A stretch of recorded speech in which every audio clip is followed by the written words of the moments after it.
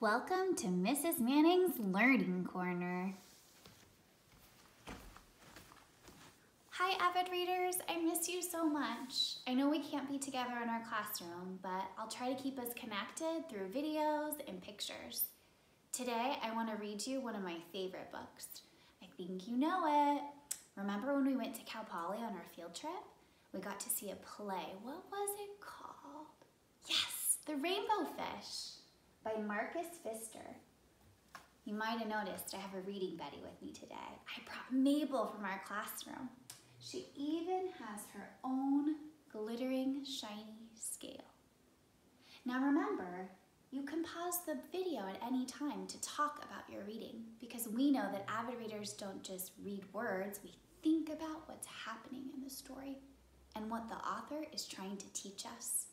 Are you guys ready? Here's the title page. Can you find the title? What about the author's name? A long way out in the deep blue sea, there lived a fish. Not just an ordinary fish, but the most beautiful fish in the entire ocean. His scales were every shade of blue and green and purple, with sparkling silver scales among them. The other fish were amazed at his beauty. They called him Rainbow Fish. "Come on, Rainbow Fish," they would call. "Come and play with us." But the Rainbow Fish would just glide past, proud and silent, letting his scales shimmer. One day, a little blue fish followed after him. "Rainbow Fish," he called, "wait for me. Please give me one of your shiny scales. They're so wonderful and you have so many." "You want me to give you one of my special scales? Who do you think you are?" cried the Rainbow Fish. "Get away from me." Shocked, the little blue fish swam away. He was so upset. He told all his friends what had happened. From then on, no one would have anything to do with Rainbow Fish. They turned away when he swam by.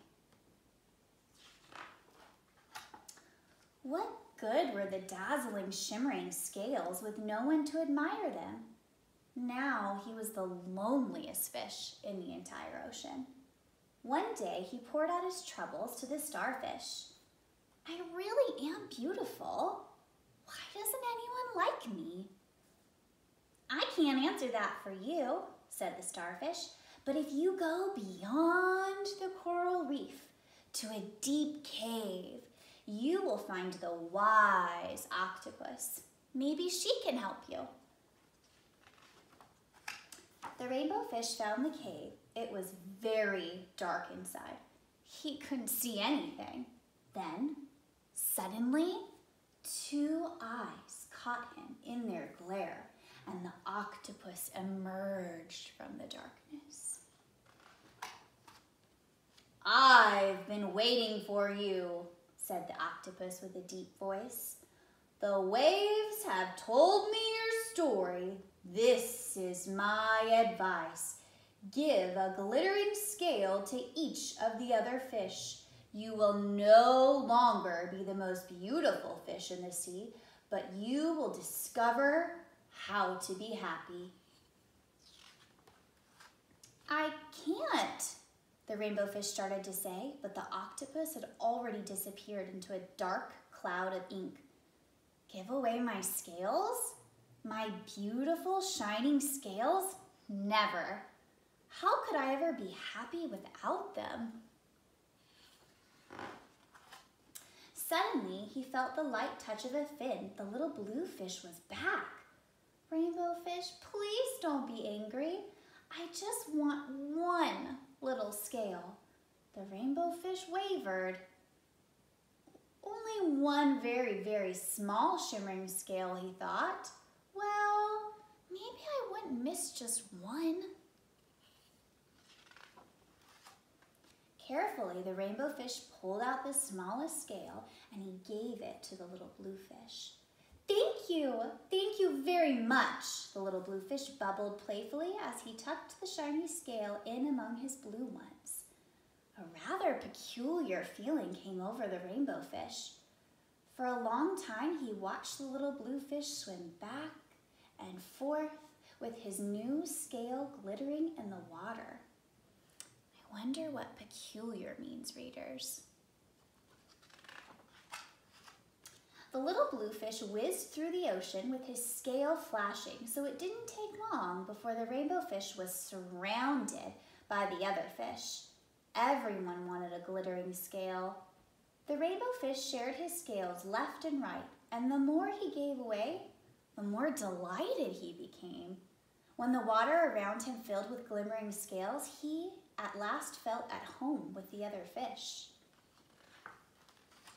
Finally, the rainbow fish had only one shiny scale left.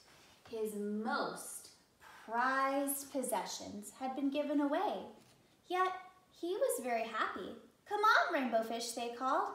"Come and play with us." "Here I come," said the rainbow fish, and as happy as a splash, he swam off to join his friends. Thanks for listening to this story, readers. I wonder what Marcus Pfister was trying to teach us. Why did he write this book? What can we learn from rainbow fish that might help us in our lives too? I miss you all so much, and I can't wait to see you in our next video. Have a good day learning, readers.